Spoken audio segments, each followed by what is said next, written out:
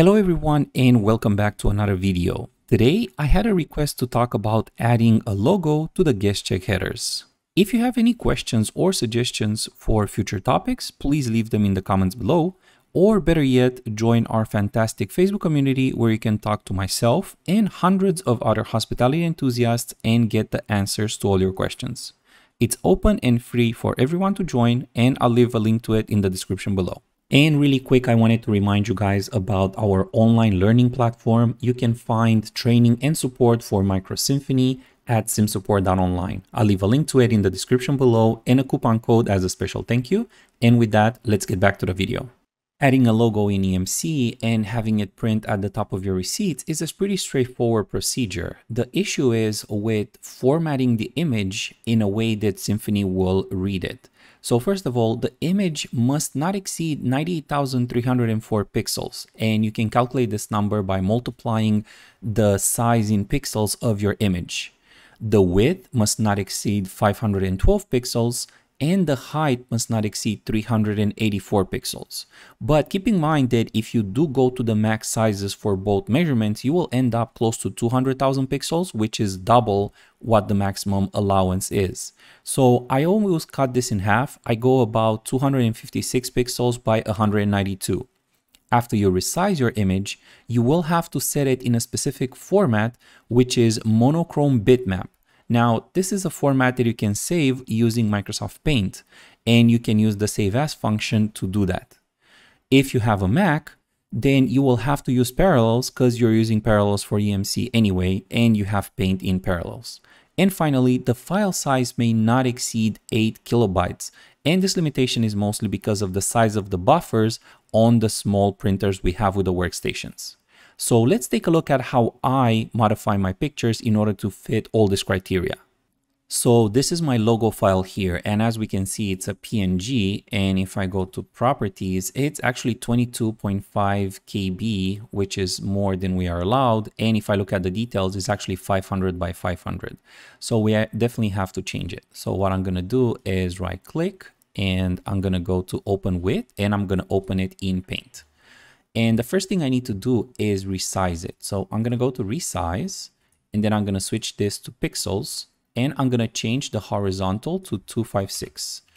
So now if I click OK, now my picture is smaller, but it is 256 by 256.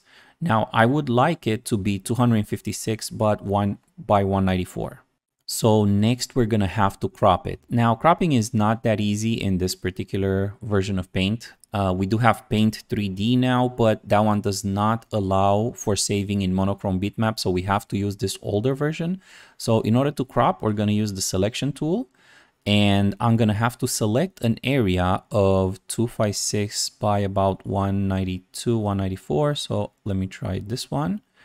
So now I can see here on the bottom, it's a 256 but 170. So I can increase it slightly. 255. I missed a pixel there by 192. 255 by 192. Okay, that's good enough of the selection. And then I'm going to click on crop. So now my picture is 255 by 192, and it doesn't have to be exactly that, just kind of around this particular number. Now the size is still large, 22 KB. So what I'm going to do is go to File, Save As, Other Formats. And here from the drop down, I will select monochrome bitmap. Now, this is important because this is going to make the file much smaller, and also we would allow Simphony to accept it. So we're going to select monochrome bitmap from this drop down and then click Save. And going to confirm both of these. And now you see the quality it went down a little bit, and this is necessary because thermal printers are not really good at printing high quality logos. So we're going to minimize this, and now we're going to check our file. So I'm going to go back here, go to properties. So now is 6.06 KB, which is great. It's below 8. And if I go to details, 255 by 192, excellent, this will work. Doing this whole process in Paint is kind of a pain. So if you have access to Canva or other image editing tools, then you can use those to kind of size your picture first and then bring it into Paint and then save it in this bitmap format. But now that we have our image, we can go here to EMC and we're going to upload it. Now I am going to go here to the configuration tab and I am going to click on print logos. Now print logos can only be found at the enterprise level. You will not be able to find them at the property level. So if you have multiple properties and each of them need a different print logo, make sure you name it accordingly because you can add as many as you need. Just have to make sure you name it so you know which one it is. So I'm going to open up print logos, add a new item, and then here I'm just going to name it logo. And then click OK. So now I have this new item and all I have to do is load my image. So I'm going to select my bitmap one. Don't select your PNG. Remember, this is the one that we edited, the small one. And then going to go ahead and click OK. So now I have the logo here. I can go ahead and save. So the logo is added in the system and we can actually close the print logos. Now the next step is to add it to the check headers. So I'm going to go to the descriptors and I'm going to look for guest check headers. Now you can find guest check headers at the property level and even at the RVC level. So if you want to have RVC individual logos, you can open it here. If you have properties that have different logos, you can also open it here. But what I'm going to do is I'm actually going to open it here in the enterprise level because I just have the one property. So I can go ahead and click on guest check headers. Now we are going to use the first row here at the top. So we have 6 rows in total where we can add our restaurant name, address, phone number, etc. But the first one we will leave empty. I'm going to check the box here to use a logo.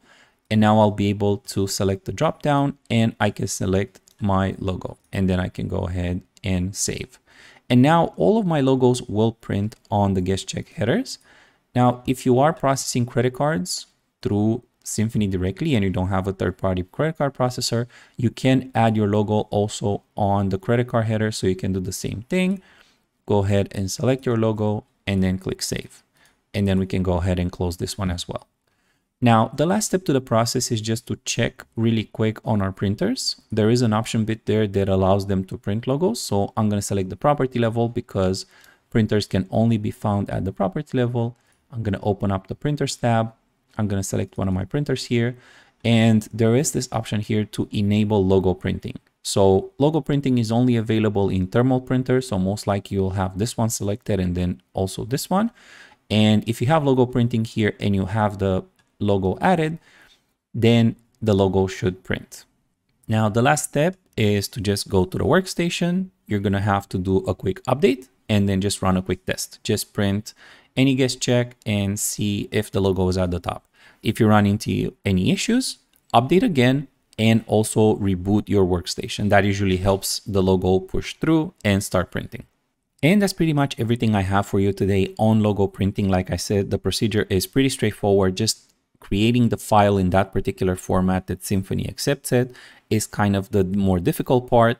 If you enjoyed this video, make sure to leave it a big thumbs up and subscribe to the channel if you didn't do that already. Thank you very much for watching and I'll see you in the next one.